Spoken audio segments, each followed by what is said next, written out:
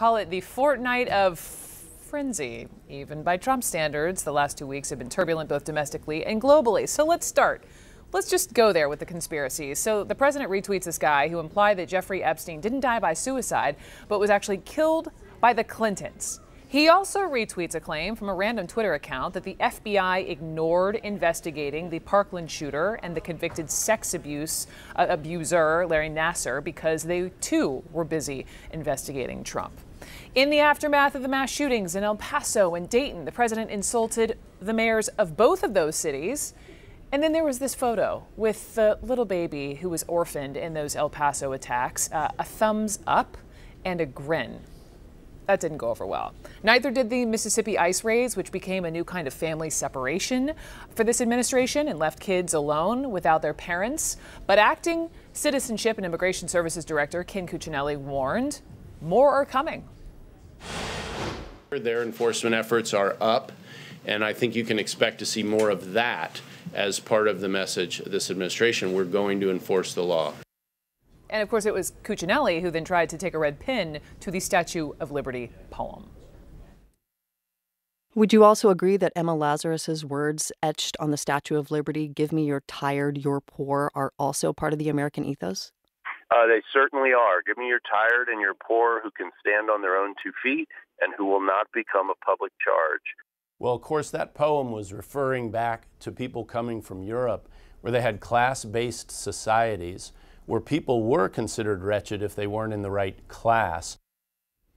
And even those who have been loyal to this president not only turned on him, but suggested he's not all there. This guy, I was loyal to him because that is the nature of my background. That is the nature of my neighborhood. And I was trying to do everything I could to stay loyal to him, but he's going crazier and crazier.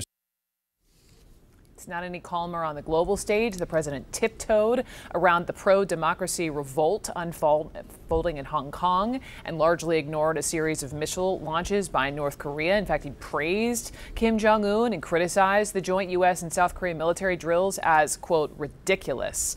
He also took to Twitter to urge Israeli leaders to block 2 U.S. congresswomen from visiting. And that is exactly what Israel did. The economy, the Dow, which he always takes credit for when it's up, dropped 800 points after the bond market warned of a recession. Of course, he blamed everyone from the Fed chair to the media. And you know the guy he mocked at his rally for being overweight? That guy's got a serious weight problem. Go home, start exercising.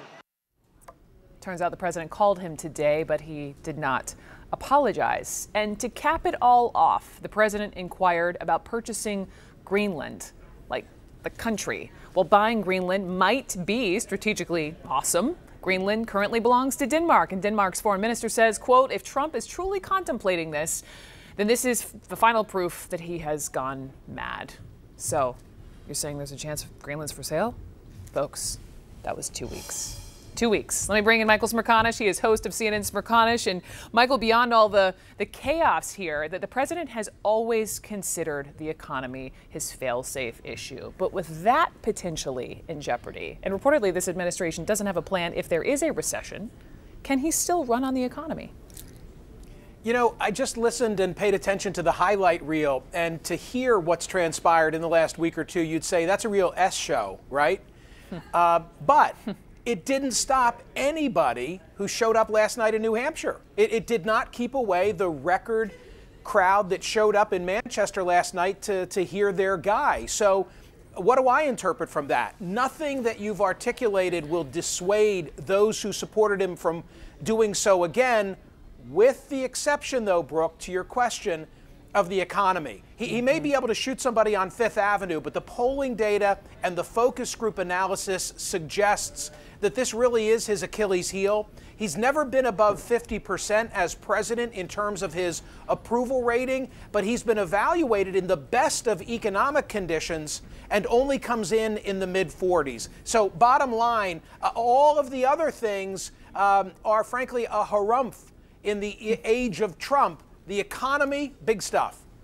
Such a valid point. People showed up for him, and then if and when he does feel cornered by whatever the issue may be, right? The president has shown he knows how to turn his voters against his political rivals. Or you think of, what he was able to do with Robert Mueller, the special counsel. But the economy, Michael, I would argue, is not something that he could weaponize, right? I mean, at the end of the day, everyone has a wallet. Everyone's worrying about, their financial business, and it's that feeling of security or lack thereof that they would bring to the ballot box next November.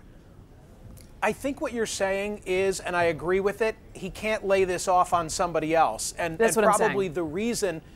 the reason that he can't lay it off on somebody else is because for the last 2 years he's been taking full credit for it.